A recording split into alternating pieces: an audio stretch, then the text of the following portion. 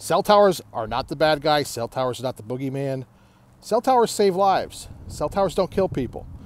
There are exceptions, of course, with tragic accidents, with tower climbers, but that's not what I want to talk about. Cell towers save lives. Every day in the United States, over 1/2 million emergency 911 calls are made using cell phones, and the cell towers are the infrastructure that allow those calls to happen, and they save lives.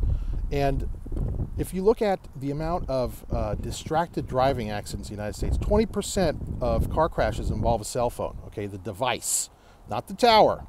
So that's about 1 million crashes a year, and statistically, there are about 400 texting while driving deaths in the U.S.